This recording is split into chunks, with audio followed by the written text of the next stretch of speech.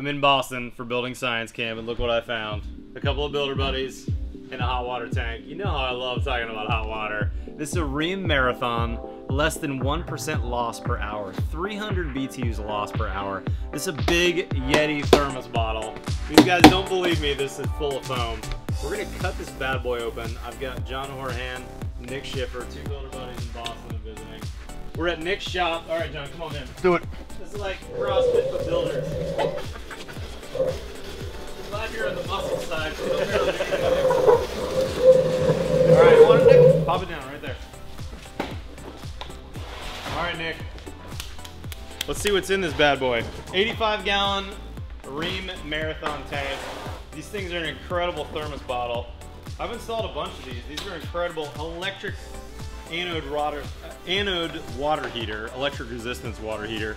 I've used these in tandem actually with heat pump water heaters because they're such an incredible holding tank. You could heat the water with your heat pump tank, dump it into here. Incredible thermos bottle, but what's inside? But the question is, have you ever cut one in half? I've never cut one in half before. Today we do that. You gonna let me do the honors? Yeah. All right, I got my NS Builder safety glasses on. He bought it.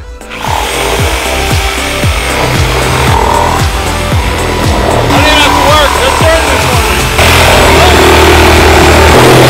Okay. All plastic. Did I tell you it was thick? Holy cow, look at that, dude. What do we got here, John?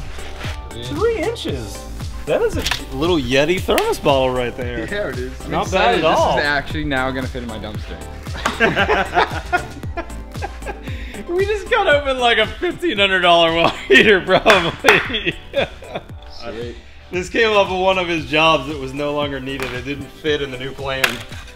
This was the plan. Wow. That is cool to see inside there. So it's got 2 rods. This is where it dumps the new water in. Because remember, hot water rises, so you gotta always dump your cold at the bottom.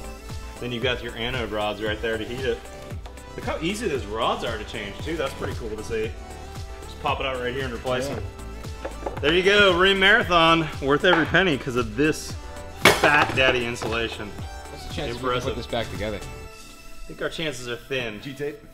G-tape. I think we could put a little polyurethane caulk or foam on there. We'd probably be good to go, right?